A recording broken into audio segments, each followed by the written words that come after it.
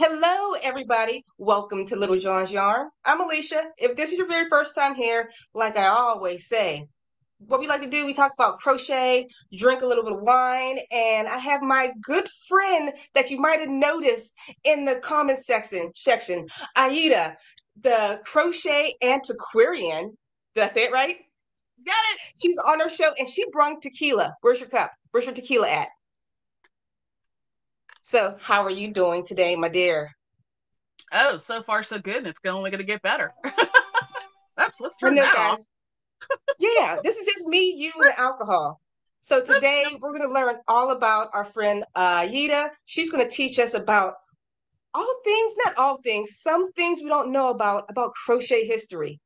The very first time I seen this wonderful, beautiful purple-haired lady, I was amazed.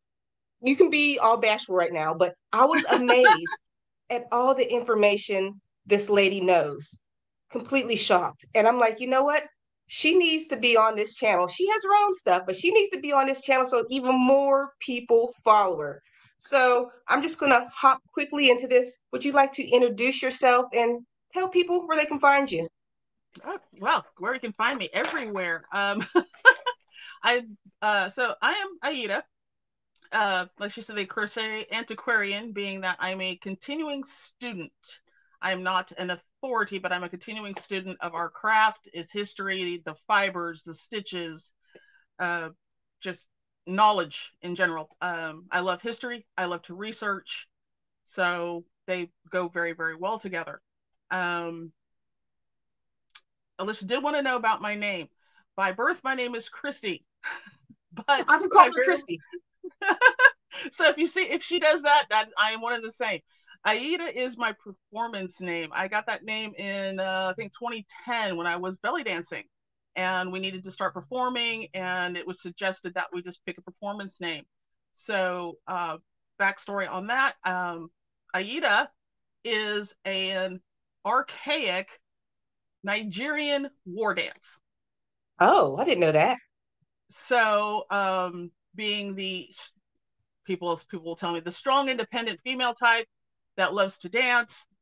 Um, you know, Aida warrior, dancer, princess, whatever you want to call it. That's how we got that. And over the years, you just get used to people calling you that repeatedly, repeatedly. So that's what I use. Can I call you Aida Warrior Princess instead? Yes, go for it. Oh, okay.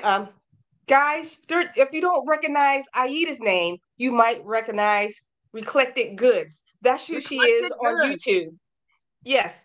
When what was I calling you for the longest? Recollect? Recollected. Yeah, like recollecting, like recollecting. Yeah, like remember those goods? You remember? Yeah, that's what I thought it was. So before we get into it, I'm just going to hop into the comments, and there's a lot of people that are saying hi to you. Let's see if we Oh, have. Can you see the comments on your side too? I cannot. Like, where do? Oh, wait a minute. Hold on. Me. To the right of the screen, and you'll see comments, something, something, something. You see a little side on it. You can click the tab. Let me see. Let me see. Oop, I don't want to leave. You It's won't not. leave. We'll find you. We'll find me. We We'll get. find me. I haven't seen Blind There we Stitches go. in a while. Hello, Alicia. Me. Hi. Guests, pay everybody in. Wait. Hi, guests. Pay everybody in the chat. What's up? I mean, she's saying hi to everybody. Let's see. Hey, everybody. Everybody. From Deanne, we got a aloha, Chrissy. Okay, so it means Chrissy should be in the house. Hello, Miss Deanne. She's one of my other followers. Okay, we got hello, Wanda. Hi, Alicia. I finally caught your live. Hi to your guests. Hello. And another one of my faves, Wanda. Thank you for joining us on Facebook. Vonda, she's one of the people that was an OG friend when I first started in the whole crochet field. Like, so she's pretty awesome.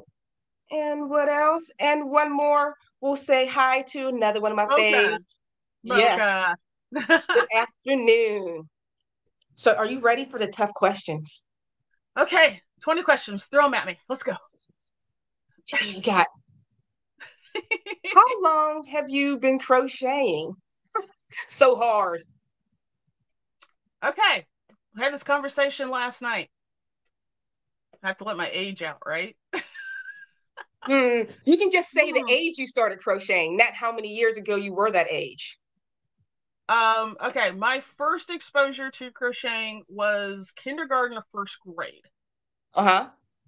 And that was when we basically had the, you know, 4-weight yarn, big hook, and we were making the curly Q bookmarks, bookworms. Yeah. So we were making curly Q bookworms. You put little googly eyes on them. So that was like kindergarten, first grade. But they don't teach crochet in school anymore. They don't teach It any was like no, useful it was crafts. it was part of, we had, as far as the day schedule, you had a little arts and crafts section. So I mean, you had to do Hmm. your math, your reading, nap time, little artsy things. So yeah, that was literally my first true recollection was just learning to chain and then go back down the chain. So you got this curly Q bookworm, and then we glued little googly eyes on them. Okay, so you've been doing this since you was a wee little More than girl, about more than 40 20 years more than ago, 40 right? years. More than 40 years. Let's put it It that way. doesn't More matter. than You 40. are the sexy purple-haired librarian. It doesn't matter. You're hotter than like, I don't know, coals in a fire. So more than 40, took some time off, kind of picked it back up again in the early tweens, Hmm. and then through high school, um, maybe a few years off in there from in the late 90s, a little bit of time off, and then just kind of picked it up again. And And how did you get into like the okay, you've been crocheting since a small child, but how did you specifically get into antique crochet? Because I've tried to follow older patterns and I'm uh-huh, like, how did you get into that? that was a can you make this? I said, What I were you don't. looking at? It's like so my friend said, who was into reenactments at the Mhm. local museum, and she wanted to know if I can make a pair of undersleeves, Okay. which are called manchettes, and I had no idea what that was in the first place. And then I had to figure out, okay, what time period are we talking about? Well, she's, sometime in the 1800s. What? A what?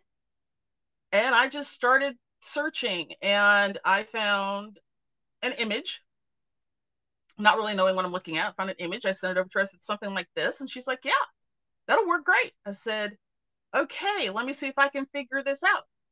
So that was where I went down the rabbit hole, and trial and error and trial and error. And why is this not making sense? And it just so happened, which we will get to that, I'm sure, that first pattern that I did in 2018, 2019 was from the godmother of crochet.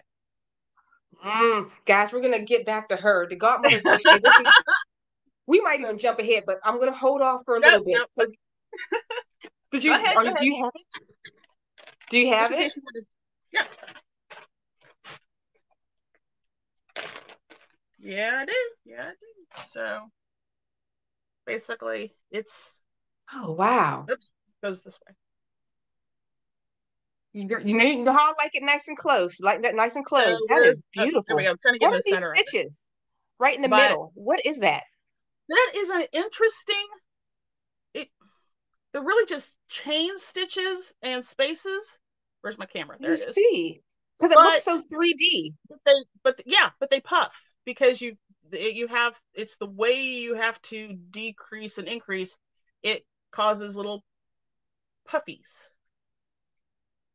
And these are for under the sleeves. How would you wear it? Yeah, yeah. So which this one's not finished off. I still need to put a row here and the proper little buttons. But Mhm. under the ladies' sleeves, because bare arms was not allowed, so you wore an undersleeve. Oh, now we already talking about this, so we might as well go straight into the godmother of crochet. So, was this your first experience with the godmother of crochet? Yes, this technically is a piece from her fourth book. Um, You should say her name. and Miss Eleanor Riego de la Bronchardier. I've read her name 1,000 times and I will never say it. Mademoiselle Riego, You'll see her as Eleanor Riego. You'll see her as Eleanor Riego de la Branchaudière is her full name. Mm-hmm. So, yes, yeah, we could talk for hours on her. So we maybe need to get back to the other stuff, and we'll come back around to I've That got one. one. All right. But it was So, this was how I got into it, and I have been there ever since. And because of that one piece and not knowing what I was doing, um, I started studying. okay. Your friend came to you to make these sleeves. Mm-hmm. Well, how did she know why you in particular? Do you do any other like crafts or? Well, because I was doing the arts and craft weekend pop-up shows anyway, Uh-huh. because I'm so I was like making your hats, that big sun hat, made that Mm-hmm. one, the your cloche hat, which one was that? The 20s flappers, Is that the made one with that the thing. twisted one, or is that the Juliet cap? The Juliet, that one. Yeah, the Yes. Juliet. Yeah, I made the Juliet. And so, I mean, at that time, I would crochet just about anything I saw that I liked. So, hats, face scrubbies, bath things, yoga socks, anything but blankets. I don't do blankets. Tops. This is Mm-hmm. from Crystal Crochet, Bego de Crochet. This is her cozy top. Um, things. So, people knew that I did that. Plus my costuming for belly dance. I had a couple pieces that I actually crocheted for for that. So I was known, but not known. Costuming. So that's you crocheted and sewed and okay, we're just gonna skip. What are all your Crocheted and hobbies? sewed and beads and sequins and yeah, And belly dance and and what belly dance and list it I all, mean, girl. List it. I can balance a sword on my head. Yes, that kind of thing. While shaking your hips? Yeah. Okay. Jealous of you and Karen. You and Karen got some hip magic. And I'm sitting here all lazy, can't do nothing with these hips over here. You guys need like a crochet class for just us that we can do other than crochet. I've been trying to convince her, like, I want to learn how to do something Well, that, yeah, that whole the finger thing. yeah, you guys got some beautiful hands. Okay, show it off. Okay. Could you show me some of the things that you've made? What one of your favorite things that you've made? Crochet or otherwise? Both. Anyone? Ooh, both, yes. Oh, okay. Well, let's go Because to people, the altered. Let's go altered art first. No, so okay. basically that's where I upcycle everything, which I seriously do. Hence her So name. Reclectic. Okay, so Reclectic because I reimagine, redesign, repurpose, renew, and eclectic because I do way too much. Reclectic. And the goods is kind of reminiscent of the fact that I live in the Great Plains and we have the dry goods store, the mercantile go to the dry, it's just a Okay. carryover from that Wild West thing, I guess. So it's Uh-huh. Reclectic goods.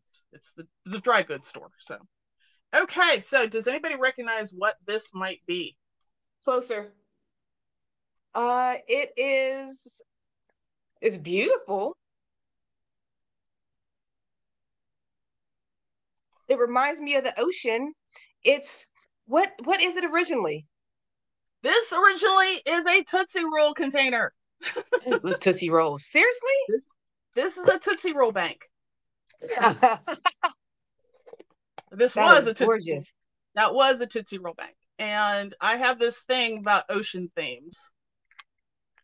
So we apply all kinds of strange fibers, reduce, reuse. You know what this is? Ooh. Is it something that holds fruit? Is it Yes, yes, it's yes. the plastic produce netting. Yes, that Uh is plastic if I didn't produce know who you netting. were, I wouldn't have known what it was. So plastic produce netting and seed beads make the best barnacles on the planet. So friends like to donate things. Tequila bottles. I saw Cheers. these and I said, these look like cannonballs. but I can't not do an ocean theme for some reason. I'm obsessed with ocean themes. Ooh, I might need you to interior design. The room I'm in right now is a jungle. I would love to do my dining room because my mom says it's tacky. My house is tacky. Oh, But mine's so weird, it's pathetic. I got a Okay. green wall. I got a swing hanging from my living room. I would love an ocean in my dining room. That would be cool. So, What else you got? Ooh, I think this was my favorite. this thing is huge. Trust me. Okay, so again, we're going to look. Okay, look at the It bottom reminds here. me of like a lost That's treasure. exactly. This is the lost treasure bottle. Is that what it's called? Yeah, this is one of my treasure bottles. And all of this here looks like it might be leather. It's not. This is scrap fabric. I have special glues that I use to stiffen them up. And but yeah, this thing's, you know, It looks like leather. Wow. it looks like it should be leather or something like that. And not to leave the men out of it. We can't leave the men out. That is actually a horseshoe. Which I can see the horseshoe. I can't guess what else. Corona. Wait, is that what that is? Like I said, that's a smash up Corona thing here. We got I've some seen brake. that. Okay, we got some brake. These are actually brake parts. There's a little tool and die thingy over here. Yeah, that's from my husband's garage. Went and stole things out of the garage. And he's probably like, where's my so and so? I don't No, know. no, I was like, so this whole big monster piece behind all that, these are brake parts. You know, the guys like those, but I like to upcycle horseshoes. It's an actual horseshoe. It's quite heavy. Weird stuff like that. Yep, yep. So okay, crochet pieces. Okay, put on your magnifying glasses. Okay. I will hold them as close as I can because these stitches are small. Um, That means it's crochet thread, y'all. we're going thread. We're going thread. Yeah. Oops. Let me try to get my tag out of the way here. Okay. So we'll hold it back. So we have a collar coming in, Beautiful coming in, collar. coming in. Oh And yeah, I can see the detail. I can't see the stitches, but we'll Right see if there, the pause, camera. stop. This is perfect. Now shift it in a circle. I can see like roses, leaves. So we Oh, have. that's So this one is called the British emblems. So we have where to go. We have the rose. yep. There's the Scottish where to go. Scottish thistle. This is just right here. If I can see it. This one got the yes. Okay. As I'm looking backwards, the shamrocks. Oops, the little clovers, shamrocks throughout that piece. I've always how crazy it is to put so much. It's not detailed. The word I'm looking for, but specific items in it. Like you're saying, this is the rose, this is the so forth, and to design it into one pattern. That's amazing. Yeah. So all of these thread pieces right here are Mademoiselle Riegos, like that one. Ooh, I like this one. I So like the consistent pattern. This I don't know. It makes me want to rub it. I don't. I'm trying to get it to turn. There we go. So we can see, but and of course the thing with these collars, being the time period, were worn like this. So Oh, so the not to the front. Got you. mhm, okay, figure that the ladies' garments, ladies first of all, their hair was always up, Mm-hmm.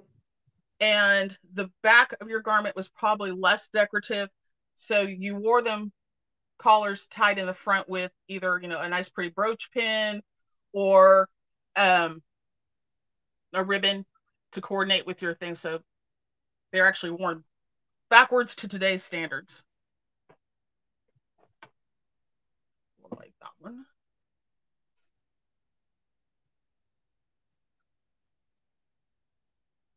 Man, the border of it. I mean, it's all consistent stitch, but I love the little. How can I? I mean Can you that that thing. that not that part, but that part where your finger is. Yeah, right here. That little thing is so little, it's distinct. It's really overall simple. It's just like, chain 5, slip stitch, chain 5, slip stitch, chain 10. So you get the drop down all in the same, same circle. And that just See, provides you that little that's the spray. gorgeousness of crochet thread. It makes everything look so much more delicate and complicated. Some of them are, yeah. Some of them I mean, they're all complicated and long, but it's still this. Well, the way you read patterns is amazing. But like you said, it's a chain 5, then a decrease, and a chain 4, so it can go up Mhm. and down. And but it looks Yeah. so much more amazing when you do it 552 times in a row with a hook that is this thin. Yeah, little micro, yeah, like, yeah. I'm getting ready to go back to the really thin stuff, back to like the size 13 hooks, which you barely can see. Bless your heart. Okay, now I pretty much asked the basic questions. The godmother of crochet. You found Godmother her when you Crochet. were making those cuffs, but Yeah. did you fall in love with her then? What made you? Okay, so what did was I saw the pattern, or I saw the image. If you when you look at her items, her designs, she hired woodcutters to make, they didn't have photographs. So all Okay. the images had to be printed. And because she was born into money, um, she hired the best woodcutters to make the blocks for the print. And some of her woodcuts are so precise that you can literally count the stitches. So you like what looks like to be a close up. Somebody actually sat there and carved out this little thing and you can count the stitches in the wood cuttings. You're like, oh my god. So what Wait, see, happened was, wait, stop. I well, have see, another. You have so much information. So those vintage patterns I'm looking at were all stamps. yes, more or less, yeah. Oh, This one's a photograph because that one's later. oh, you got an example for us? And As you're looking, somebody said, "Wow, that would drive me batty." So they would. she is batty. She got purple hair, so There, I was like looking for one of her newer ones. somebody says, Wanda, fun fact, if you had money, the buttons to the dress were in the back. No money, buttons in the front. No Mm-hmm. service to servants to undress you. We got Yeah, another they were also antiquarian. yeah, they were masters of hidden buttons also. Oh, okay. So it's like typically, I mean, some fun facts. So typically the bodice would close up the middle, but you didn't want to see those. So with this portion here was actually like a flap. So it would connect here, it'd be, I mean, sewn in place. You have a center closure. This whole thing comes over here and it has like hook and eye on the other side. So you can't see how it's actually put on until you go to take it off. You undo this, open it up, button, button, button, button, button. But yeah, if you So if didn't I have see a service, woman to so if I see a woman today with buttons, I'm like, you're poor. Your buttons aren't in the back. Your buttons are exposed. I'm too classy for you. it's like buttons down the back. Yeah, yeah. Well, we don't have that problem now because our garments aren't as fitted. So you can almost literally leave them buttoned and just slide it on over your head. But Yes. obviously, throughout the 1800s, you could not do that because you had boning and everything was shaped. You weren't going to just slide it over your head. Okay. So, I didn't mean to get off topic, but back to the block. no, it all goes together. Anyway, I was trying to find a good. No, that's not. These are old, later ones. So yeah, the woodcuts and are how images were done, whether they were done in steel or whether they were done in wood. Uh, but her woodcutters were absolutely fabulous. So her images are almost photographs. They're great. Book number 4, which is where that came from. I jumped into that, had no clue what I'm looking at. I don't understand the language. It's like she's trying to talk to me. What are they saying? And in the beginning of her book, she puts prefaces in every one of them.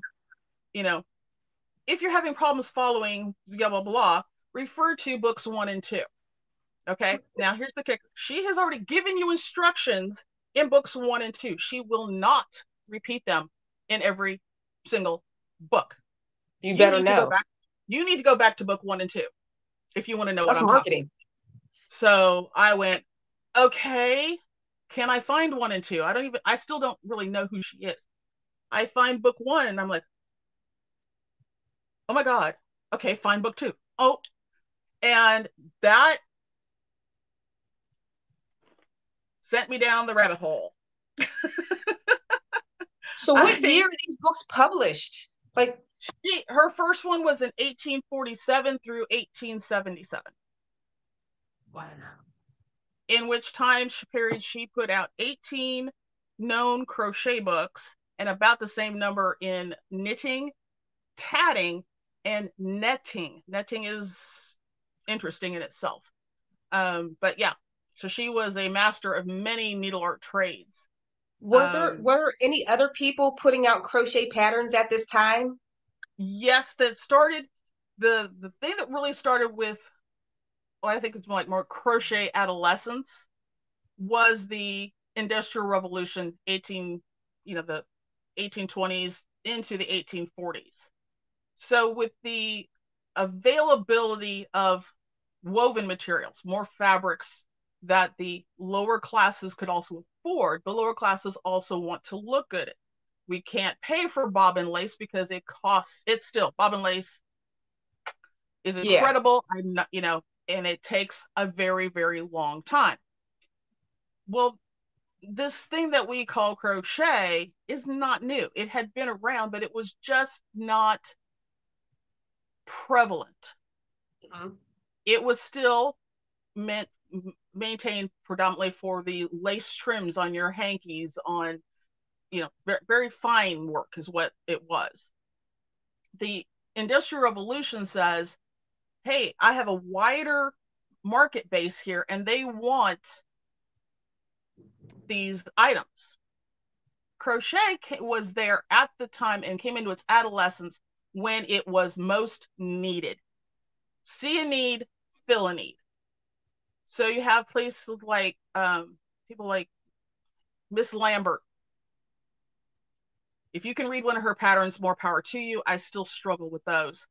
Um, Mademoiselle Riego, she just said she saw the need and she went full bore on taking this knowledge and writing it out and starting to give us an actual vocabulary instead Mhm. of just being mom, sitting with your mom, sitting with grandma, sitting in the convent, whatever. They started to give it a vocabulary. And So once she the named now the stitches? she started naming some stitches, Mrs. Lambert started naming some stitches. Some ideas were taken from both tatting and knitting. So there's a while that things are being crossed over. They don't really know what to call them because they still were really using slip stitches and single crochets. Yeah. So what we consider to be the double crochet was often just called the long stitch,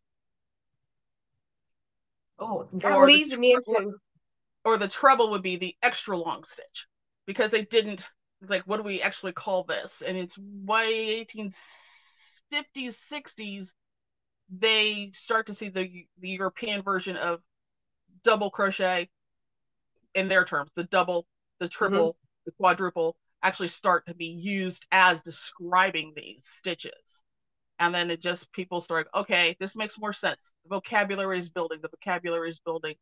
And, you know, patterns aren't always easy to follow. They still aren't because That's what I was going to ask you. Why? Because you taught me a little bit, but I'm sure the rest of other people. Why is it so hard for us today to go back to a pattern that was made in 1870 and try to follow it?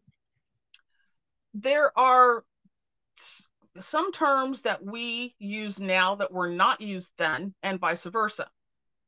One of my favorites is to turn versus turn back. Okay. So you're working, like, if you're making like this collar, okay? Hmm. And you come around, you come to the end of the row. Now, modern patterns will just say turn, but that can be misleading. Older patterns will say turn back. The difference is, am I rotating the piece and continuing to work on that base in the round, or am I turning the piece and going back across that row? So if I have my foundation row and I turn back, I'll turn the piece over, I'll work back across the foundation row. If I'm not turning back, I will work the other side of that foundation row and continue to go around the piece. So Sounds more logical. turn versus turn back. Things like miss or skip. I like both of them. You know, you skip a stitch or you miss a stitch. We also have the problem that until really the 1880s, it was US or American terms were not as prevalent. And you will mess yourself up if you do not understand what side of the pond that pattern is written on.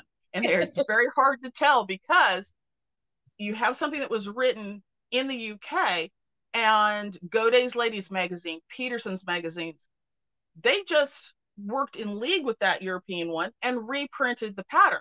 They didn't change it, they just reprinted it. So just because it was printed in the US does not mean it's US terms. That one blew me away time and time and time again because it would say double crochet. Yeah. Well, you know, there's a big difference between a single stitch, a single crochet stitch, and a double crochet stitch, right? There's a big difference. Yeah. Yeah. Yeah. So another thing that you told me about, which threw me, when you said with the older patterns, how the creator said they assumed that you knew things, so they would not include it in, you know, the patterns were this long and you made like a full wedding dress. yes, they love to leave things out. It is assumed because even though things are getting vocabulary and they're being written and put into pattern books and they're being sold, that you're still probably being taught or mentored or tutored by somebody that has experience in that field or in that art form. So, chain one, it's assumed. Everybody knows that. I shouldn't have to tell you that. So they won't tell you that. Chain two, chain three to raise your stitch. They won't tell you that. You kind of have to read like the entire row of your next on the pattern to know, does that chain three count as a stitch? Because they forget to tell you that too. Yep. You should just know. You should just look at it and you should be able to read it. You should know, does this one actually count as a stitch or does it not count as a stitch? They purposely leave the obvious out because they've got to compress them into all these ladies' journals that were the rage through the 1800s. There's so many ladies' journals, but you've only got this much space to put in a pattern. And so they'll completely leave things out. I mean, hook size. Oh, that one, oh my God. Somebody asked you a question, Crazy Poppy Lady. She says, so did they use terms in, I guess she's saying from the 1850s to the 1870s, closer to UK or US terms? I'm assuming. Almost exclusively UK terms, all the way up through the 1920s. You have a couple more questions. Oh, somebody asked, I know you didn't want to hear this, but somebody asked, how long did it take you to make one of those? The collars? On average, a week. On average, it takes me a week. That's pretty quick. I mean, it's crochet. It's not quick. Usually think something that takes a week will be much bigger.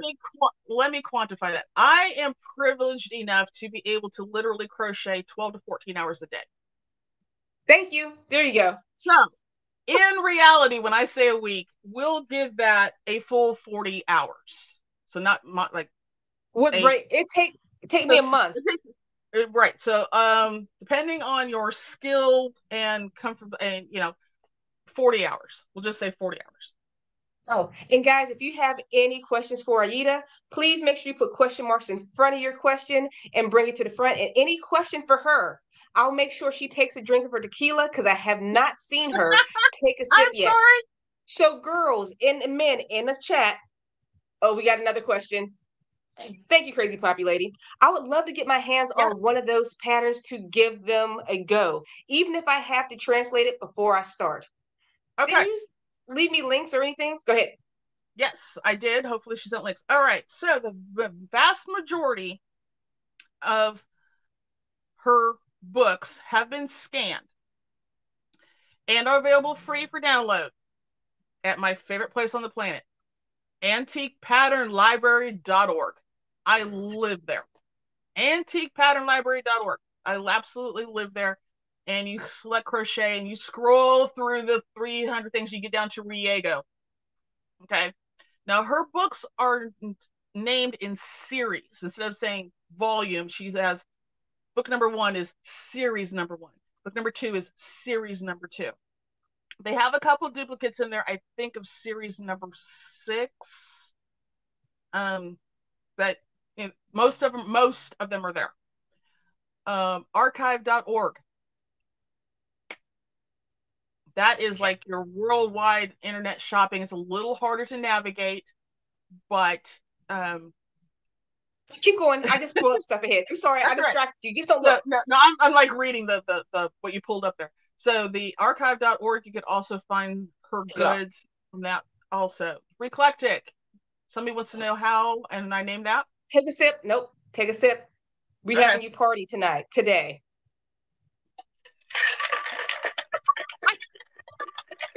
I came prepared. I'm giving you a full experience of being on the show. By the time it's clocked out, I want you to be like, and then that's what I want you to sound like. Okay, before I answer that, since we're making, I'm just gonna segue because what we are drinking, yes, I'm drinking tequila, and this is holy water, which is a version of a margarita, and it comes from the past. I know it's going to be backwards, but hello, anybody about to play Dungeons and Dragons?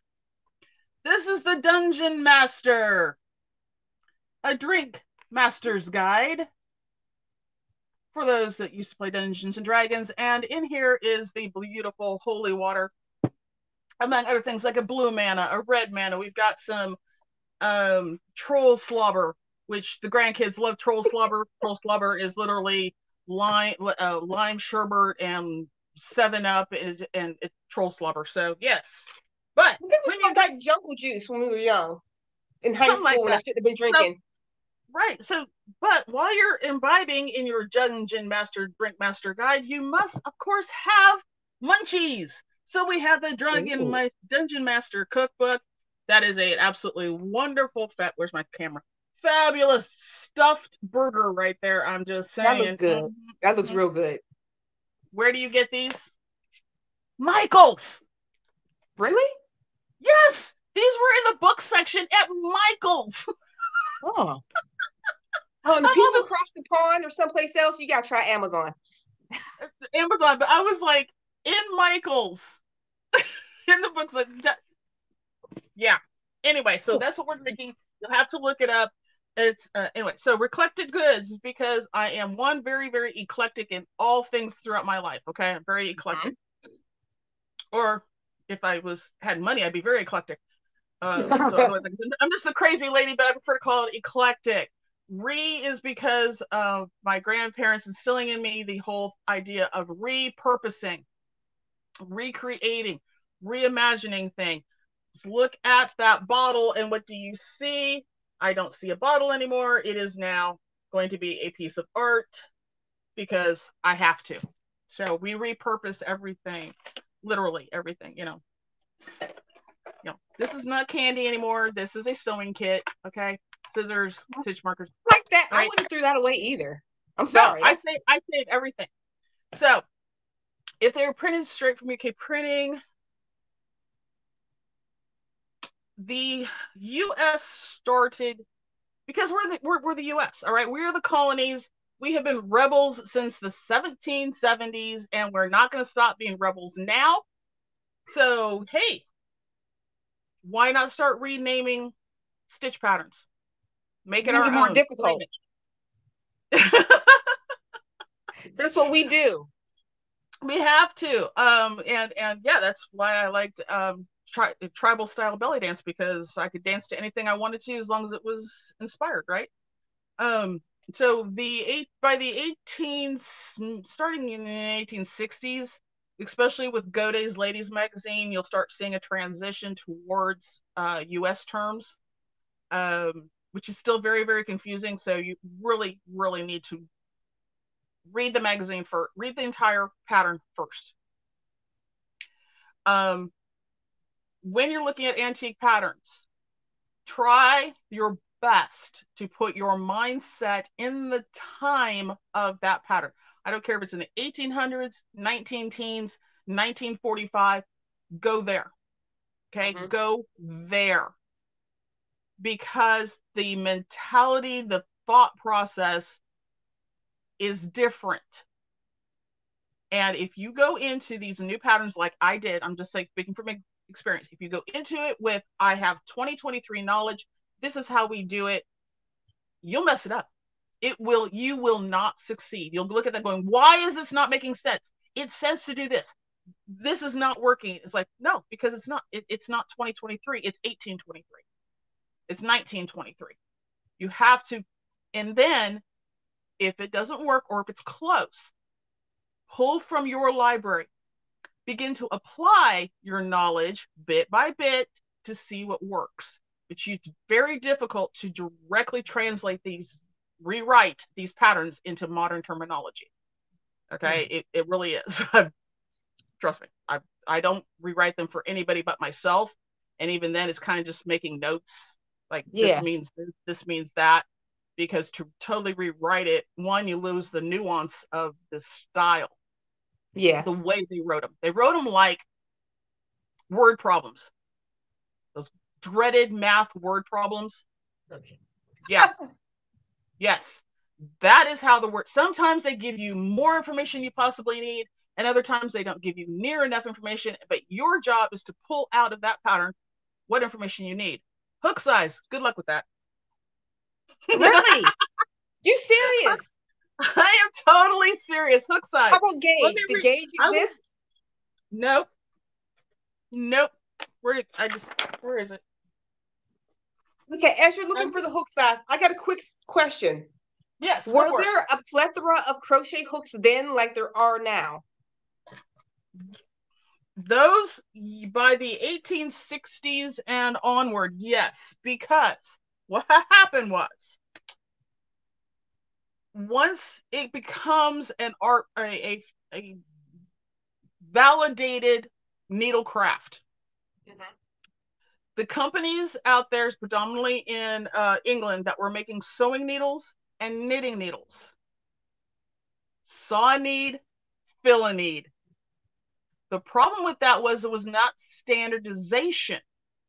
So Abel Morel over here is making a size 13 hook, but Walker over here is making a size 13 hook. They probably are close because they're going to be based off of wire gauges. All right. So you'll see a lot of times referred to a bell gauge or a wire gauge. So the hook sizes were very often made, okay, it fits this hole. That's how you know that it's the right size. It fits this hole. So they might reference a Penelope Walker number so-and-so or 13 on bell gauge. So hopefully the lady in her sewing kit had a bell gauge, which is a wire gauge, and she went, it fits this one. That is how you literally pick your hooks. When did it become more standardized, like the crochet hooks wise? Slowly, the demand. The demand. It was just angry crafters. Yeah, they just, hey, we can't deal with this, and because they were, oh my God, they were not only fighting for making the hooks in a standard size, these were works of art. They weren't just always just straight bars with a bent end. They had immensely ornate handles on them. They had interchangeable handles on them. They just came, these ideas for these crochet hooks came out of the blue. You've got to just start looking up historical crochet hooks. They are gorgeous. But let me give you an example of how you don't know what size you're using. Okay, so I have been looking at a petticoat. I will show you which one it is. We will just zoom in. Okay, so this petticoat right here from 1870. Okay, this is a petticoat. It should be, and it 18 probably a winter one, but it's still a petticoat. Okay, this petticoat is gored. which means it has wider sections, which you can see right here. This Okay, I'll just ask. Okay, so it's skinnier at the top than it is the bottom. So this section, whoops, here is a gore. It's just to enlarge it. Okay, materials. Here we go. 1 pound of wool. Either fingering or Angola wool. I'm not really sure what size Angola wool is, but fingering weight is still a standardization. That is still standard. So at least I'm close. I got a fingering weight, but wool, a pound of it. Not yards, a pound. A long and short crochet hook, rather thick ones.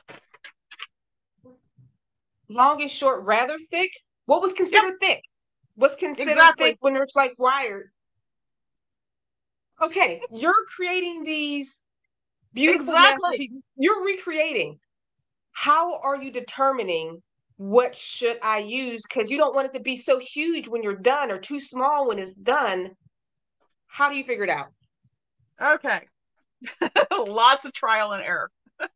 But that literally by 1870, you would have expected that this one would have a better size, rather thick ones. I do know that it's Tunisian crochet. Okay. So you just kind of make swatches because their standard way of changing the size of like this petticoat is to change your hook size. I need to make it for a child, use a thinner one. I need to make it for my size, I'll use a thicker one.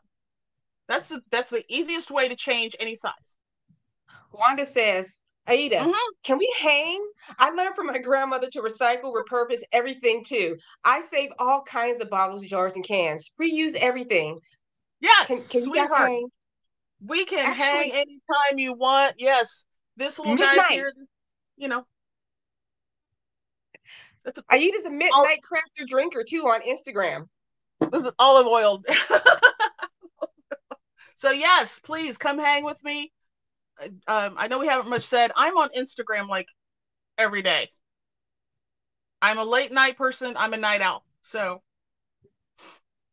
okay. So I remember I wrote an article on intellectual property of crocheters. This is more like in the 2000s. And I'm like, I could not find any record of any crocheters actually suing anybody for infringing on their copyright.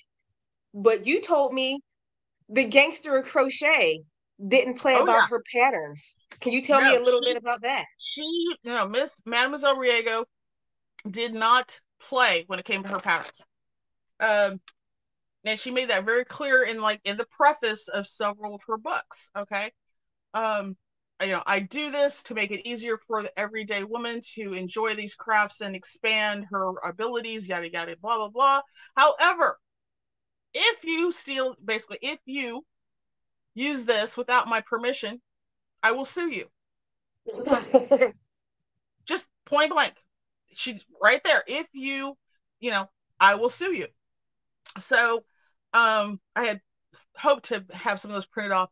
So recently, via archive.org, you can access various files from all around the world.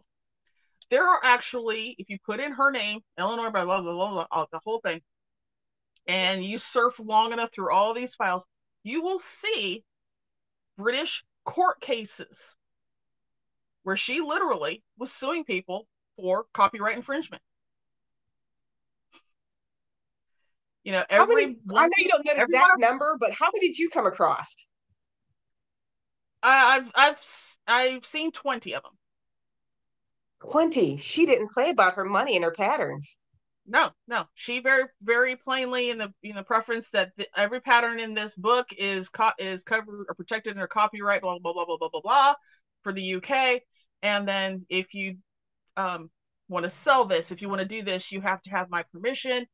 And there's been I've seen goods without saying names. She'll put it in print in her next book. I've seen this done, blah blah blah. It's not mine unless it has this on it. It's not mine. If you want to do this, I'll sue you. No, she was not about playing around with you.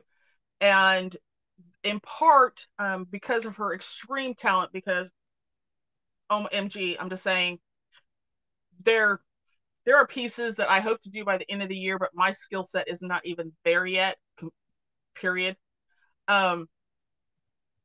She was named as elite needlework artist to Her Royal Highness Princess of Wales. Oh, Sometime in wow. So yeah, so Question. Do you think those she pictures, interacted with like Queen Victoria? Because I yes. know she crocheted. Mm-hmm. Yeah, she's probably She the one did? that taught her. Mm-hmm. Ooh, I did. See, I Oh was just yeah, trying she to had piece two and two together. no, she fully used her um stature, because like I said, she was born into a French aristocracy. Um and then she used that to further knitting, netting, tatting, crochet, give it name, give it language. It was at a time when, like I said, the Industrial Revolution was happening. Those that had means wanted to have the frills. Those who didn't have means, the potato famine. All right. Yeah. I, Communities came together and organized to crochet to feed to families because of the survive. potato famine, to just survive. Found she had a couple different foundations regarding the needle arts that were funded on uh, through her, and I believe that there's still one in place that has her name attached to it. That is to fund and recognize those who are specializing or exceeding in the needle arts to this Okay. day.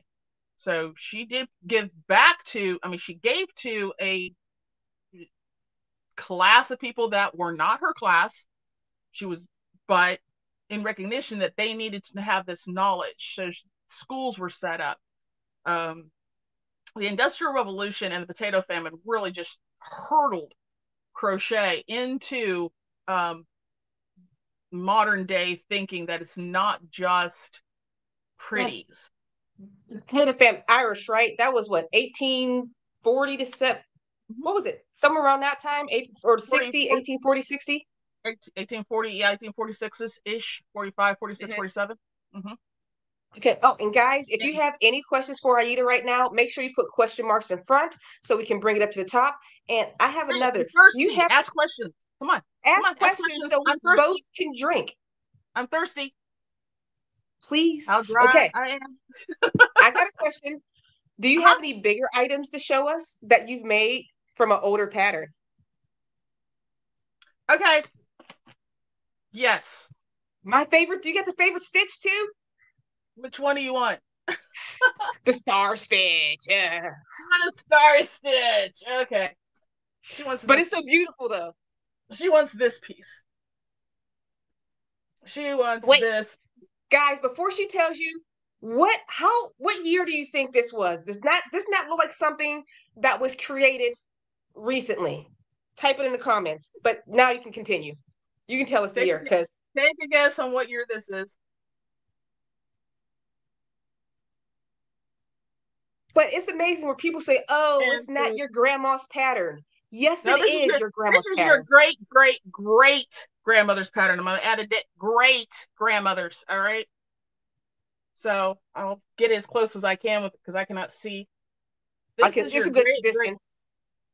great great great great great great grand. Okay. Okay, we got some guesses. Okay, right now we got 1850, 1867. Actually, tell me what you got. They're starting to come in. What year is it? Okay. Who said 1867? Magic Owl Studio? Do they know you? Yes, she That's does. specific. That's oddly Yes, specific. she does. Yes, she does. She knows me. Okay, so this piece is a large, but it is a crossover shawl. Quite a large one, actually. This entire body is a star stitch. It is the Marguerite star stitch, as a matter of fact. So it does not turn. You work one way, one way, one way. Okay. Mhm. There's no turning and putting in a row, single crochet or anything. It's constantly a star stitch. You stop here, you go back to the end, you tie on, you go again. This is from French magazine La Mode Illustrée. And this piece is crocheted to a paper pattern. You would have had a pattern in the magazine, you lay it out, and you crochet to fit the contours of the pattern. Like sewing. Like sewing, exactly. So basically, if you had a sewing pattern, you could crochet to it. Now, this one. You didn't show me that one, I don't think. Okay, staying in 1867 in my beloved Mademoiselle Riego is this piece. This is a winter petticoat. It's a skirt. That looks like my butt will stay warm forever. Get close with the stitches. This is done in, this is Tunisian simple stitch. Nothing difficult about it. It's just a basic Tunisian simple stitch with a little bit of ruffly at the end. But it is just a Tunisian simple stitch. The Victorians loved Tunisian crochet. I'll tell you that right now. For things like undergarments, again, this is a winter petticoat. This is wool, very lightweight, but it's wool.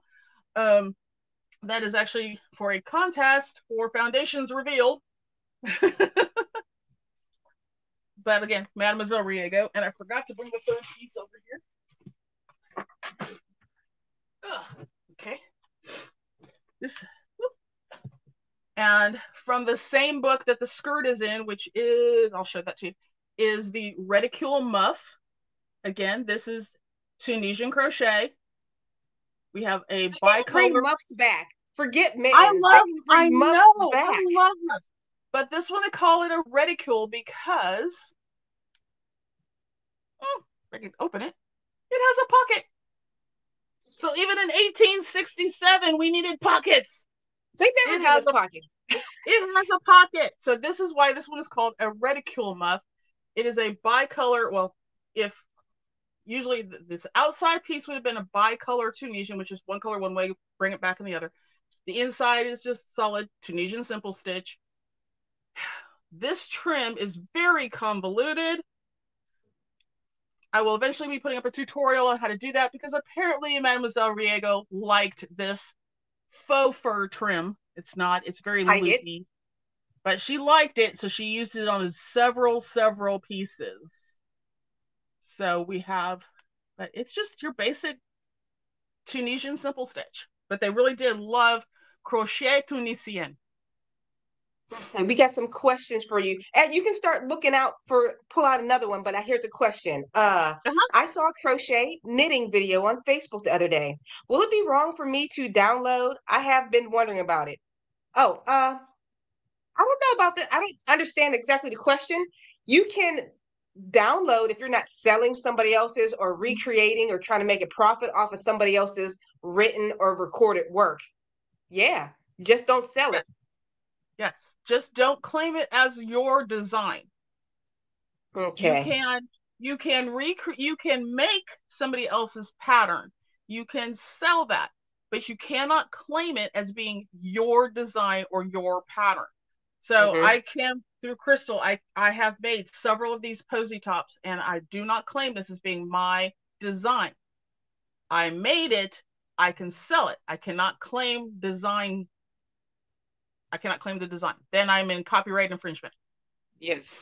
Dee Dee says, do you have a picture of the godmother crochet, Mademoiselle Riego? Let's see. Yes. Give me a moment. Because I can Google it maybe, but I can't spell Mademoiselle. If you spell it out for me, I can Google it. No, I have. Madam. We have one. Just put in Riego. Okay. You might find it. But I do have one here. Just there she is. Got it for you. Here you go. Good. Oh, that's better. That's a nice clear picture. There you go. That is Mademoiselle Eleanor Riego de la Ronchaudière. Yeah, she looks like she don't play. Right? She might cut somebody. I don't know. Oh, take a sip. Take a sip. So we asked the question. That is our godmother. And I refer to her as the godmother because her work is just absolutely fabulous. Actually, if you think about it, she set the path, or she made the rule book. She set the bar so high. It is, I mean, it is incredible. If you think, we still follow it today. We have so many very, very talented designers out there. Not to take away from any of them, but you know what? I take away. I've never considered myself like a great crochet designer. I just like to crochet and I like to record myself while doing it. Right? To be the person who makes the rule book, to make what we followed for 150 years later. Yeah, to see what we're going at. So, okay. Just to give an example, not the best print. I'm sorry, my printer doesn't like to print very good. But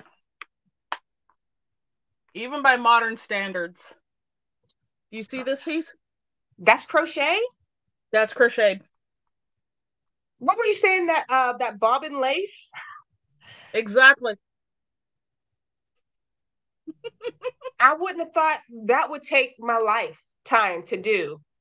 Right. So what I love laces, but I'm not about to do bobbin and I'm not about to do needle lace. She was absolutely brilliant in using crochet to emulate many of the lace styles of the Victorian era. So she has pieces that you look at and you think, was that typical needle lace? Nope. Was that bobbin lace? Nope. They are crocheted. And like you said, that's why we love it. I mean, the average person that wasn't rich, that couldn't afford that, could potentially make themselves. Exactly. And one of the absolute things I adore about her is if you go back, if you are at all interested in her, start with book 1. Because every series after that, you'll learn something new. You will continue to build your skill set. So whereas I started in 4, yeah, then go back again. I had to go back. So I went back to number 1 and I went, oh, and I just started making these collars and turn the page, make the next collar. And I just became totally just sucked into this hole. And so, yeah, there's number 18 right there. This is her 18th book. I went through and she was putting out, how many patterns were in a book? Because I feel like how long it would take to make all these, and she's putting out patterns. Yeah, the smallest one I believe only has 3 in it, and it is for a larger. I think that's number 13 actually. It's a larger. They're larger pieces. They're lace, but they're much larger pieces. So she has broken them up into sections. Therefore, the patterns are longer. And I was about to say, could you read me like a row from one of the patterns? I would like to hear what it sounds like, if you can. Sure. Okay, let's see. We'll just start whatever this one is. Let's have a picture to go with what I'm going to read to you. Let's see. Find the picture. Oh, okay. Yeah, I'll get to this one here sooner or later. Okay, so this piece here is referred to as the medallion collar. It has little medallions friggin' in it. I don't get it. I don't. Go ahead. I'm sorry. Exactly. I'm too excited. So you do have to make each one of these medallions throughout the piece, and then you go back and you will join them. Okay. Okay. This is why you need book number 3, so you know how to do those. Just saying. I didn't know that. I do know that now, but yeah, book number 3. All right. So this is the medallion collar. We are going to commence with 20 chain. And for the first leaf, we're going to turn. Notice I didn't say turn back. So am I working around or am I flipping it over? We're going to miss 1. Okay. And we're going to 7 single, which are slip stitches. Okay, I would have messed up. Okay, right? Continue. All right, and then we're going to turn. So I've done 7 single, and I'm going to turn. Shift, yeah, okay. Okay, so I've done a chain and I've done 7 single crochet.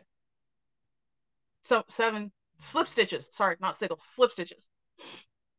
And then I'm going to take this piece and I'm going to turn it. Okay. Not turn back, but turn it. And I'm going to 1 chain to cross the stem. So this is what you do. You have 1 chain across the stem. I've done my chain. I've worked up this side of it. Now I'm going to turn it so I can work on this side of it. Okay. But I want to get over here. So I'm going to chain 1 to help me get over here. That's how we cross this chain. Instead of just turning and trying to get around this corner, because I don't necessarily want a corner, I want to get over here to this side. But I'm going to keep working the work this way, but I'm going to come here. I'm going to chain 1 to put me onto this side without flipping the work. It's a chain 1. We do this all the time. This is how you work across a piece. You chain 1 to get to the other side. We're going to 1 chain across the stem, and up the other side, we're going to 2 chain. 2 chain, okay. Right? Not chain 2, but 2 chain. 3 treble in 1 stitch. That's a double crochet. Okay. That's our double crochet. So by 18, let me verify, 1855, she has now started to use things like double crochet, treble crochet. She has, not everybody. We want to talk about Miss Lambert. She makes me mad. So we have 3 treble in 1 stitch. Then we do 2 trebles, 2 plain. A plain is a single crochet. Okay, I was about to ask. Still not using things like double crochet, but a plain is a single crochet stitch. So we have 1 treble, double crochet, 2 treble. Notice she did not tell you to do it in the next stitch. Yeah. Okay. You should know, or it's not. 3 treble in 1 stitch, comma, 2 treble. Okay, there's a comma, so it's next stitch? There you go. Okay. We're going to work 2 plain. 2 single. There you go. 2 singles, which are slip stitches. I feel like it's a quiz. Say it, I'll guess what it is. Keep going. Then 2 chain at the point. So by this time, because we only have a really short chain, starting chain, we should have worked to the other end. At the point, we should be at the other end of that starting chain. So we're working around the starting chain. But no, she didn't say 2 treble in next 2 stitches. She just said 2 treble. Yeah. 2 singles. I feel like if I was to create this today with my knowledge, I would just crochet a hot mess trying to do this. Right. So if you do 1 single, so we did 1 single in the same stitch as the 3 treble. Are you going back? Hold on. The previous round that you went around and you did 3 over here, by the time you get back around to those 3, you're going to put in a single in the same, this is dimensional. So you have 3 double crochets, and I've worked back over here. I'm going to go back into that hole right there, and I'm going to put in a slip stitch. I just made it dimensional. It's going to cause it probably to fold over. It's going to take, fold over. So I've just made it dimensional because I can tell from this pattern that these are somewhat dimensional. I mean, from the picture, there's levels. It's not all flat work. It's got a little bit of dimension to it. Yeah. So we're going to plain 6 chain, turn, miss 2, 1 treble. And before finishing the flower, work 14 chains. Okay, 14 chains. That's what I got. All the chains I got in this pattern. I got every single chain right without you telling me. So yeah. But like I said, the really weird thing, well, interesting thing is on these collars. In particular this one right here, except for these roses, this is one continuous strand. I was going to ask that. How is each, I don't want to call them all motifs, but how is It's row by row, but also unique. We're going to start here and we're going to work our way around and we're going to work our way back. We're going to stop. Okay, like actually, I think this one goes up here. We'll start here. We're going to work, sorry, backwards. We're going to work this section. Mm-hmm. All right. And then we're going to chain so many over here and we're going to start the next section. And we're going to chain so many and then it'll start this next section. So there. Oh, so it's the base is this, but then it's section, but they're all connected. All right. So I need to chain 12 for the stem to get up, like 12 for the stem to get up here. I work this leaf, I work that leaf, I come back down the stem, I chain 5, I work that leaf, I come back to the main stem, I work the next leaf, I come back to the main stem, and you just keep doing that back and forth, back and forth, back and forth. That all of her they're all one continuous piece of yarn. Random question, take a drink. Do you have any other bags made from the 1800s? That time period. I do not. I will be this year putting out bags and miser bags, reticules from 1870 through 1890 probably, because I'm going to add I haven't done any beadwork in a very long time, and so I'm going to incorporate my beads with my crochet, so I will be putting out some beaded bags. Okay. Did you take a sip? I don't know. Did you drink? Sorry, I'm drinking. Okay. Magic Owl Studios. Would her plain stitch be both loops or the back loop only? Okay. Good point. You did tell me about that. Traditionally, throughout the Victorian era, all right, the 1800s, when crochet is given a name, when everybody knows how to do it, when you can read the pattern, it is assumed that your stitches are worked in the back loop only, unless otherwise stated. Okay? Every single pattern? Every pattern. When did they start having both loops as the end all be all? Because, I remember taking one of the crochet teaching course. I think Crochet Guild of America, whatever it was, but they're like, the proper way is through 2 loops. When did that officially become the best way to crochet? Right. That I have not yet found that firm segue between the two, but it was really just even up through the 1940s. It's pretty well assumed that you're working in that back loop unless otherwise stated. It is also assumed, unless otherwise stated, with turn or turn back, that your work starts at this end, works here, cut the thread, come back, work the work, cut the thread, come back. So it's probably the super lazy crocheter that says, no, we just keep going. We're going to figure it out. No, that is part of what messed me up on when I first started. I did not understand the start here, get here, cut, come back.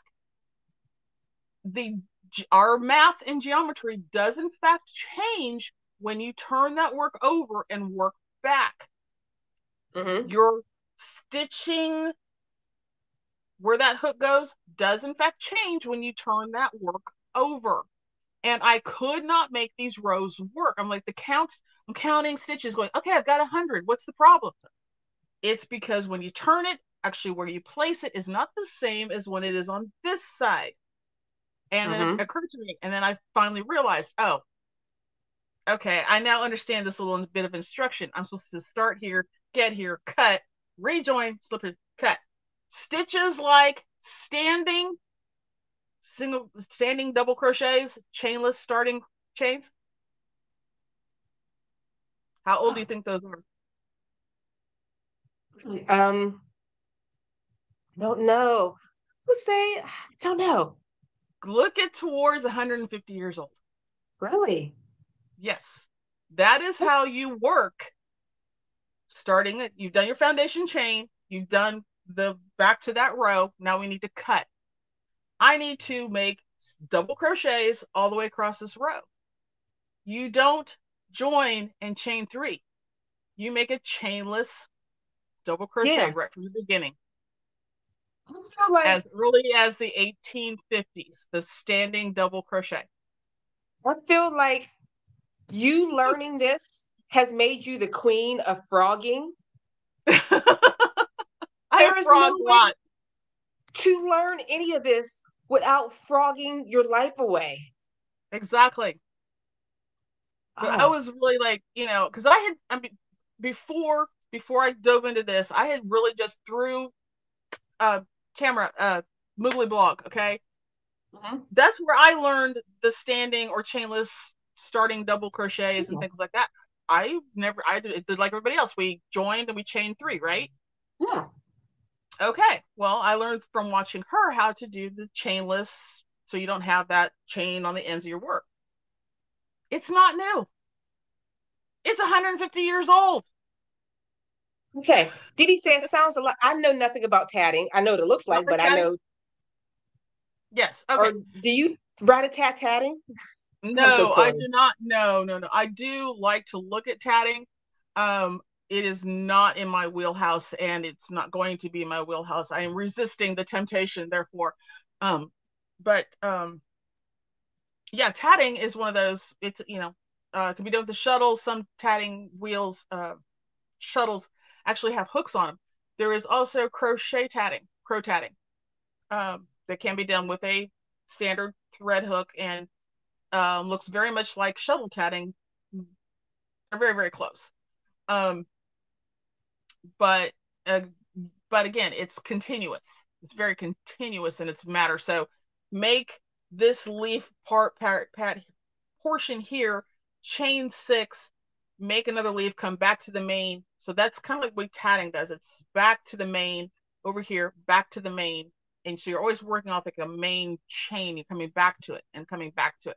And eventually you'll fill up that main chain and you'll have to make another main chain. And then you work back across it and that is how your pieces grow um, around or however you're making them. We have one last. If anybody else has any questions for Anita, please comment down below. I got one. It's not a Yes, question, but I just want the professional, to verify what I said on the past couple lives. That worsted weight yarn is not a weight. worsted. She is the person who taught me. I was on a live stream midnight drinking wine on Instagram and like, And I your popped off. quickest live. Worsted Like, is not a weight. Worsted is a process.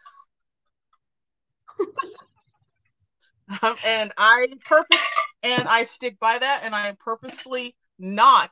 I catch myself, but I'm not referring to medium weight number 4 CYC graded yarn as worsted.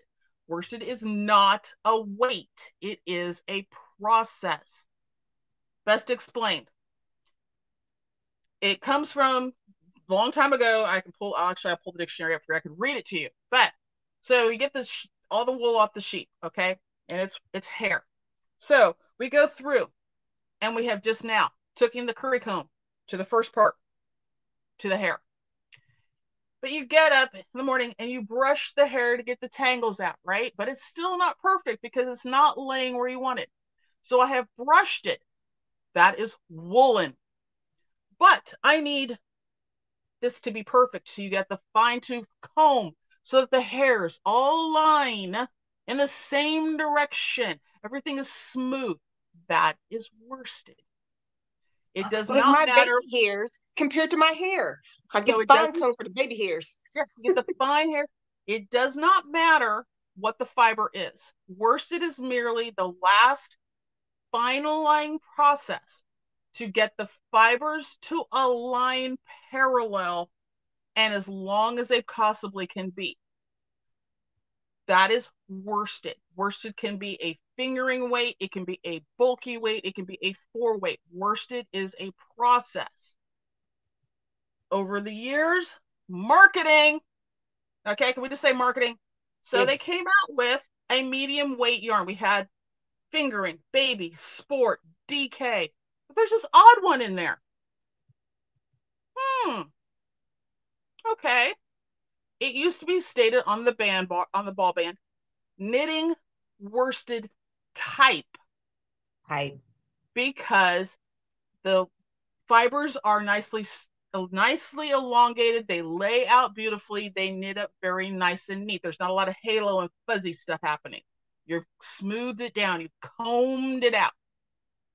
It went from knitting worsted type, knitting worsted style, knitting worsted. It's marketing. But I have a ball band from a bamboo cotton blend that's fingering, and it says worsted. I'm trying to look. Do I still have your images in my computer? You probably where do. are they? Keep talking. I'm going to look for the images in my computer that I downloaded. Oh, found them. Here we go. Found them? Share my screen. Oh, I got it. It's cool. Oh, you have it too? No, I was going to pull out the dictionary. Okay, the Dictionary of Needlework, 1882. There we share screen. There we go. This is all right, guys.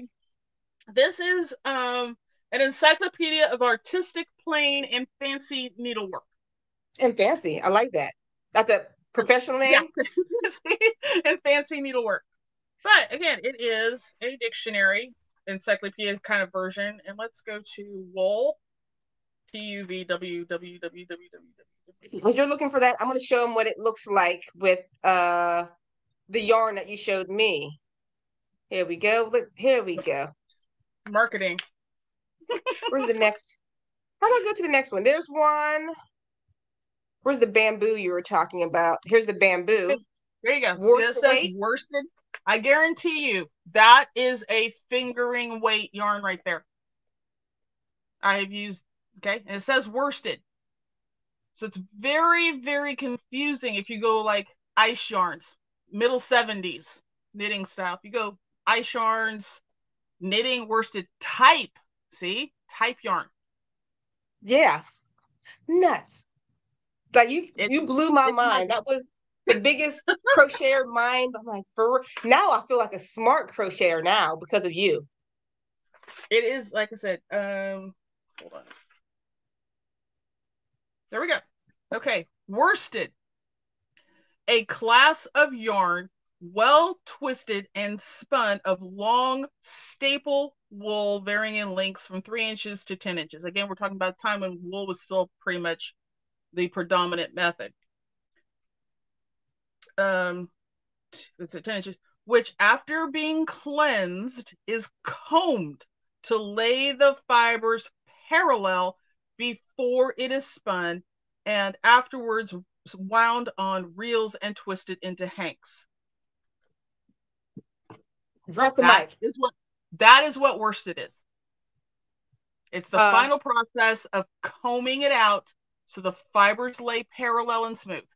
Miss Lee Ann, oh my God.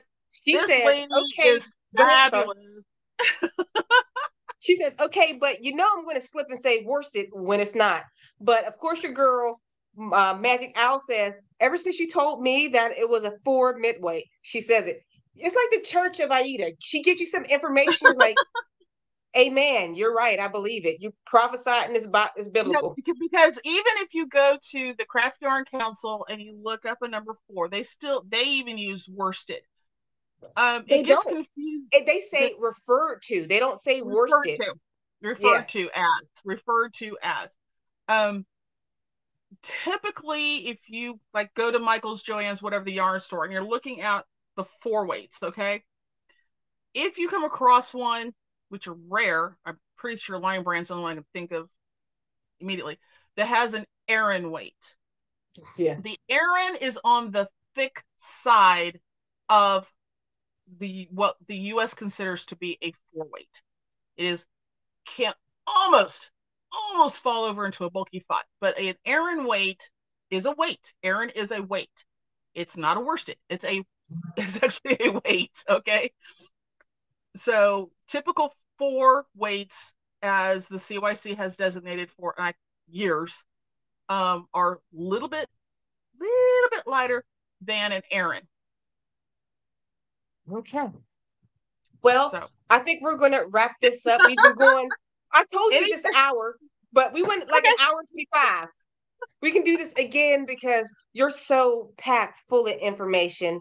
I want to. I would be thrilled to. I'm thrilled to it. And Miss Karen, if you're out there, please, I would like to do a trio. I would love to do a thing with Miss Karen also.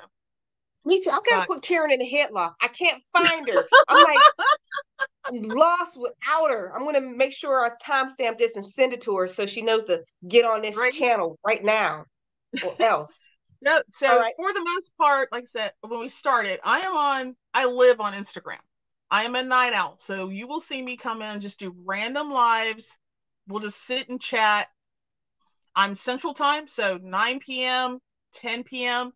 is when I kind of come on, and I'm usually on to like 2 a.m. All right. I am a night owl. Whoa. I do have some tutorials up there in my series. They're in the series from lives. Unfortunately, they're lives, so they're longer tutorials than we are used to on YouTube. I intend to uh, refilm those in YouTube user friendly, shorter. I mean, really, I think the Columbia Star Stitch one is like over an hour long, but it was a live. Okay, and we just kind of got to talking. So I will put those over, but I am I'm on about to Instagram add. all the time. I'm about to add 5 more minutes. I don't mean to, but I think the world needs you. I'm dead serious. Are you gonna go there? Are you seriously I'm gonna go there? I'm saying you. The world needs you. If without your information, we won't learn. There's not people like you that's online teaching us turn back, plane. What the heck is a plane? What? You, are we gonna go to the pineapple stitch? Oh, we forgot the pineapple stitch. Okay, I'm already drunk. I'm drunk. Take a sip so you can catch up with me. Take a sip. Okay. We're I've going actually 10 more minutes. I refilled when y'all weren't looking. Okay, guys, before she goes into the pineapple stitch, everybody close your eyes. Imagine the pineapple stitch. Do you see it in your head? It's a lie. It's a lie. Tell them what the pineapple stitch and motif is. It's a lie. It's a lie. Okay. Yes. And it's a lie. All right. The pineapple stitch. You don't have it ready? No, I'm tipsy. I'm sorry. I have the pineapple stitch. I was looking for the motif. Oh, okay. I was looking for the example of the motif, which is where is it? As she's looking, I'm Okay, going to so explain. we all know Okay. basically. If I think everybody here knows what the pineapple stitch looks like. That is Mm-hmm. not a stitch. It is a motif. It is a lie. Okay. A motif is a series of stitches, multiple rows to achieve a shape, an element, a visual look. So that thing that we call the pineapple stitch, which is God only knows how many rows on different people. All right. That right there. See it. Yes. Okay. That is a motif. All right. We Not have a stitch. lots and lots and lots of motifs. We have motifs, we have elements, we have stitches.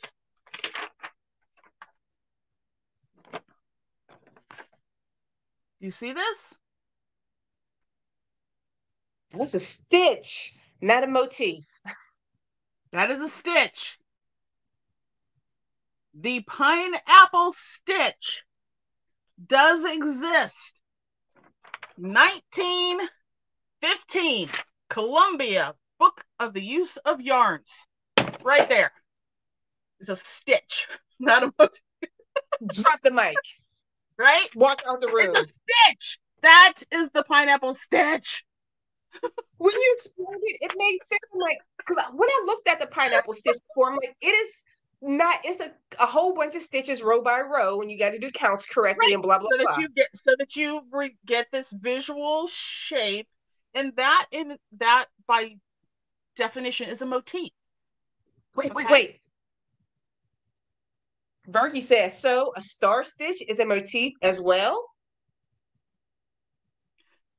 No. No? The star stitch in itself is a stitch pattern. The star stitch is stitch patterns like the pineapple stitch, the balkan stitch, the marguerite stitch are usually completed in one sequence, one row, like the popcorn stitch, your bobble stitches, bean stitches. Okay? Got you. Completed in row. Motifs require multiple rows to achieve the visual. Ooh. So essentially, a star stitch really is only one row. It's sometimes two, but questionable. Okay, this is your star stitch. The marguerite. The difference in star stitches, the marguerite is a 5-legged star stitch worked in one direction only. Okay? Do you know you're smart? Angela did the bag crochet along with me. So she got to learn how to do the 5-legged star stitch, also known as a marguerite. The Europeans like to name stitches after their princesses. So there is a Josephine, a Marguerite, the Lover's Knot, the Solomon's Knot. They're the same stitch, right? They like to name them after things like that. Did not know that. So the Marguerite stitch is a 5-legged star stitch, but works only in one direction. So it's very, very suited for bags to work in the round. If you work it like this, like I did for this piece here, it pulls on the bias very, very hard, and you have to forcibly block it back out. It pulls really hard on the bias. All right, Wanda says, do you have a book explaining all the stitches and how to crochet vintage style? If not, you should write one. No, there are a few books out there that, well, there are describing vintage style. Actually, no, there aren't. I can't even think of anybody that's actually like, hey, this equals this equals that. I predominantly have made myself a series of cheat sheets. So as I come across new information, so we have, so crochet journals, all right. And I like this crochet journal, and I'm going to keep carrying. So in this particular journal, they gave us a typical modern hook chart. And as I learn things, I come across and I have written in bell 17, bell being the bell gauge. The bell 17 is a 1.5 millimeter equals a Penelope number 2. I make myself cheat sheets. I have a ton of cheat sheets. You belong on the back of a cover of a book like this, holding a hook with your information. But guys, don't worry. Aren't you writing for a magazine that currently? I will be. Yes, please. Crochet Fashion Week magazine, cfwmagazine.com. Thank you. I will give that shout out. Yes, I have been graciously asked to come aboard as the crochet historian. You need to be. I will be presenting historical tidbits on our trade, whether it be for a particular yarn company or about a needle company, about something in fashion, not necessarily always something in fashion, but definitely something historical regarding our art form, because this is art form. I mean, I have so many stitches up here. Okay, pineapple stitches, pine stitches, cosmos stitches, just my brain, you know. Think I truly don't think you know how smart, because when you speak as the information is nonchalant, as if the world knows, and each word that you say is a brand new fact in my head. I'm like, wait, stop, what? Yeah, and I think I told you I had a basically computer crash in January. Yeah. And 2 to 3 years of my downloads, researches, translations, because La Mode Illustrée is printed in French. Got to translate all that. Gone. It's gone. I am in the process of rebuilding that, but I am blessed with a clear enough mind that I know where to go get that, so I can rebuild my library. It's like, oh yeah, I go here. It should be here. So I'm having to rebuild my library, redundant saving this file, this drive, everything plugging in, and nothing stays plugged in anymore, period. It's like, are Yeah. we done saving? Yes, unplug it. Redundancy. But I do think that talking like in this setting or all my chats in the evenings, just verbalizing what I may learn today helps embed it into my head, because now we have right side and left side working simultaneously. Mm-hmm. And so if you can get all your hemispheres working, even if you're talking to yourself, I sit and talk to myself while I crochet. Okay. My mother always said, when you talk to yourself, you're talking to the most important person in the world. Well, we have conversations and we don't always agree. However many of us are in here. Um, 3. when I was coming up, was talking to yourself was a sign of insanity. Um, I just like, yeah, but it's the best conversation I've had all day, right? Really? Yeah, Truth. like, yeah, we totally agree to disagree with ourselves. Okay. Well, Crazy Poppy Lady says, that stitch looks like one I have done under a different name, the primrose The in my head. Do you know the that one too? pineapple, okay, the pineapple stitch, or the clarify real quick for us if you can. The pineapple stitch, which is this one right here, Mhm. or the Marguerite star stitch. Okay. On YouTube, there's going to be a 20-second delay, so she'll probably reply in like 20 seconds. No, that's fine, because Yes. I'm thinking she might be correct that the primrose should be fairly similar. There is another stitch I'll probably remember at 2 o'clock this morning that looks very more modern, 1950s, I believe. That looks very similar to this particular pineapple stitch, and she might be right. It might be the primrose. I'm like, what stitch? I don't know. I cannot wait to I all do. these videos I want to make that you're giving me these information on. I'm like, I can't wait. Like, I'm still putting together. I did this speech on the worsted weight yarn. I'll release that next week. If you have any articles you want me to just read online to people, I will do it. It's just so interesting. I'm too drunk to speak No, I slowly, was, but yeah. So that was quite. I mean, just like everybody who watches today. So I like I said, I do research on all kinds of things. I've done the family genealogy on all sides of my family back to God knows when creation began. All right. to God, I love research. You don't even want to know what my science fair experiments back in grade school, junior high. I discovered that aspartame should not be fit for human consumption back when I was in 8th grade. All right. I have been avoiding it that long. Do not eat that stuff. It causes migraines. If you have migraines, do not eat anything that has aspartame in it. It is known to spark migraines. Just saying. Anyway, so I came across this book here, the Dictionary of Needlework. This is a reprint, but the original was done in 1882. Just flipping through. I mean, it's needlework. So we have crochet, we have embroideries, we have knitting, tatting, netting, macrame, blah, blah, blah, blah, blah, blah. And I'm just looking through. And that's when I came across the first time I had referenced that worsted is not a weight, it's a process. Okay. I'm just doing what I do, and I'm going through. There's like a dictionary of dry goods. I believe that's what it's actually called, a dictionary of dry goods. I swear. And yarn is a dry good. You would go to the store, you get that's to the dry goods store. Wets are like the deli, the butcher. Okay. You go to the deli, the butcher, the dairyman. So dry goods were anything that didn't have to be preserved. Yeah. And yarns, wools, fabrics being usually by weight, not by yardage, but by weight. So again, a description of worsted.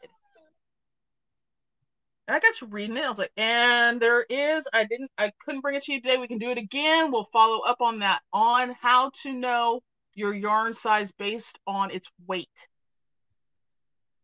Okay, there are formulas for how much does a pound of wool weigh, how much does a pound of cotton weigh, and then once you ply it, how much does it weigh? how much is it weighed. So that comes in very helpful when you're on like ice yarns and it says the 50-gram ball, but it's 400 yards versus this 50-gram ball at 192 yards. Yeah, that's definitely it. See, that's another video I can read. That's amazing. But so there is math for that. The pineapple, okay, yes, I do believe that they are very, very close to the same stitch. And okay, she said she'll be shocked. I do. I'm pretty. I know which one I do believe I know which one you're talking about. I would have to find it, but I think its naming probably doesn't occur World War II-ish time. So I'll have to Somebody's look into neglected. more current books and see if I can find it. But I think I know exactly which one you're talking about, and they are going to be pretty darn close to the same stitch. Wanda wants to know, are you a Capricorn? We're so much No. alike. I am the most stubborn Taurus you've ever met. We still love you. I have full-on sharpened horns. But J Crochet says, while you are rebuilding your library, would you make a video so we can learn what you are redoing? A tutorial? See, you are you know that commercial, the most interesting man in the world, the Doseki man? You're the woman. You're her. Guy. So, okay, so VJ, you want like my camera set up behind me, watching me research to rebuild my library to put on all my flash drives. Get on Instagram, girl. How do I go about finding my information and that kind of thing? Okay, yeah. Maybe just the behind the scenes watching over my shoulder as I look for stuff. Listen. Now we're gonna wrap up now. We're hitting in the 1:45. We went 20 minutes. You were asking if an hour was going to be long enough, and I warned you that we could go. I know. Especially when the drink starts flowing in me and I'm getting excited. I think my arm pad things are shifting. You know what I'm talking about. But we are going to wrap it up this time. You stay behind the scenes.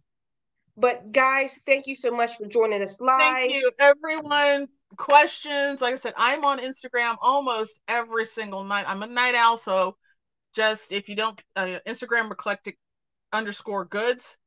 I'm on Facebook. The YouTube channel is up, but it does very minimal content.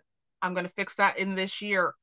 CFWmagazine.com. Yes, I will be putting that out, so please follow those over on all the platforms. And there was something else I forgot. I don't know. Follow me on Instagram. You'll know everything I'm doing. Yeah, and all her information is linked down in the description box below. All right, guys. Thank you so much for joining me. I'll be here next week, and we'll see you next time. Bye, guys. Let me click.